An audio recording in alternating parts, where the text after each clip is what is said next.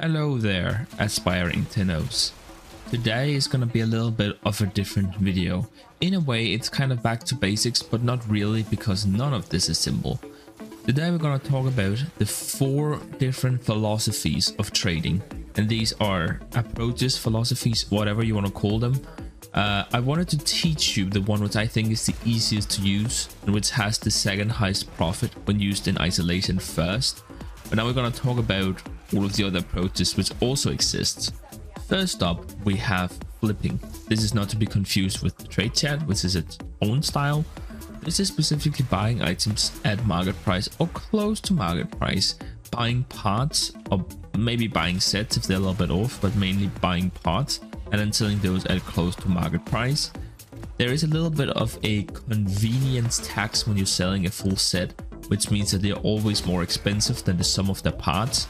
So that's where the profit lies. Essentially, the total cost is more expensive than buying the parts individually. This is a horrible way to make platinum. Even if you go into Warframe.market and you put up buy orders and then sell whatever sets, buy parts, whatever you do, it doesn't really matter. Even if you use trade chat for this, it's hopeless. I mean, you are not gonna profit from this. Might as well knock it out of your head immediately. Well, you are going to profit, obviously, that's the point, but the profit will be so slow, and it's such an uninteresting and stiff way to do trading that you're gonna be bored out of your mind and give up really quickly. I wasted too much time on this approach because I didn't know of any of these other methods, so my advice to you is stay away from this one. The rest, the last 3, they're more interchangeable and can be used in combination with one another, and to some extent it is a question of preference. Second method is probably the easiest to understand, and I call this one only sell. This is where you farm out items. You play a lot, you don't stay in your orbit, you're being very efficient, you are next, then you just sell the items which you get. You know, you might think, well, that, you know, that's not trading, but it is trading because, you know, you're buying items you need to get a better build, to be more efficient, and then you sell the items that you get to other players. So there's an exchange between you and other players in terms of items and currency, thereby it's a form of trading. For people who don't like the, you know, traditional understanding of trading, this is a very great approach to have because you don't need to actually do a lot of trading. You can just play the game and still make profit and get the items you need. There's a very low opportunity cost with this method, but just being honest with you, out of the last 3, it's the least profitable. Obviously, it's never the person doing the work who, you know, benefits the most from their work. That's just not how capitalism works, and this is on a free market. Now the third one is basically the one which I've taught you so far, and I call this one passive income.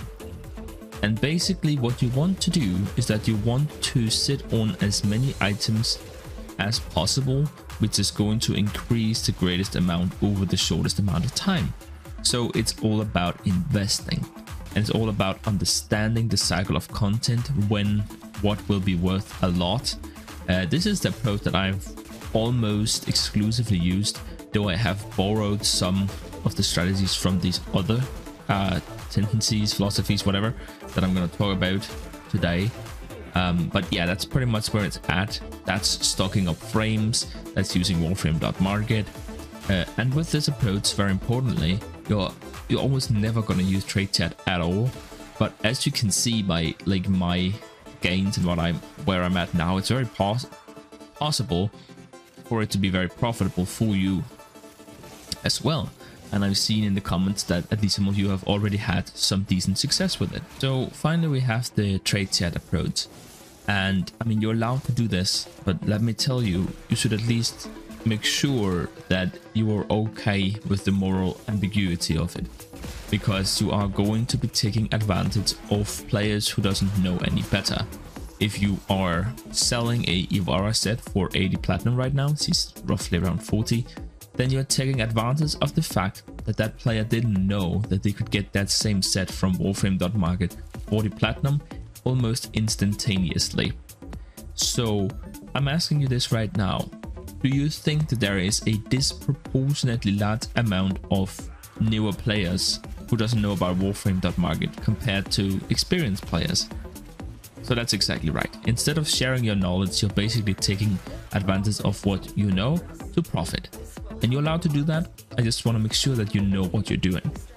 Anyways, so in terms of trade chat, it's the most trade heavy approach, because essentially if you have trades left and you have any currency or any items that you want to sell, you don't play the game, you just trade. And you make use of Maru's Bazaar, spending your time there hoping that someone will be willing to pay more than an item is worth. Or you go in trade chat and you try and haggle and you try to buy items for cheaper than what they're worth. And that's basically the crux of it. You invest your active time into trading. This is by far and away the most difficult way of trading, and it's very easy to make a mistake and become the lamb instead of the lion, okay? Because other players will try to do the same thing. That's why you will see almost all prices in trade chat being overpriced. However, even if I am not a huge fan of this approach, that doesn't mean that I can't teach you how to do it.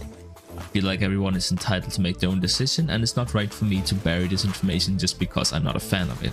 In reasonable time, I will go ahead and start producing some videos for this first method.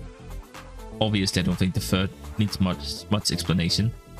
But one more thing that I would like to mention is the fact that the second approach is the most universal, because it can most easily incorporate elements of the third and the first one.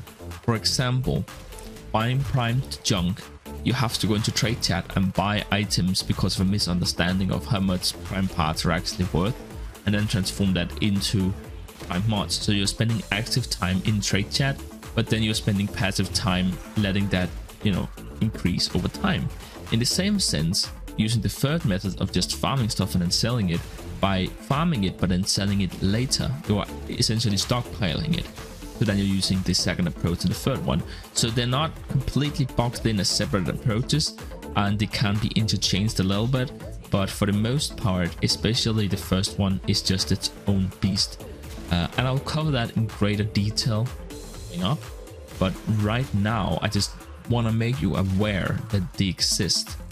And I want you to seriously consider if it's something you want to make use of. But anyways, I'll see you in the next.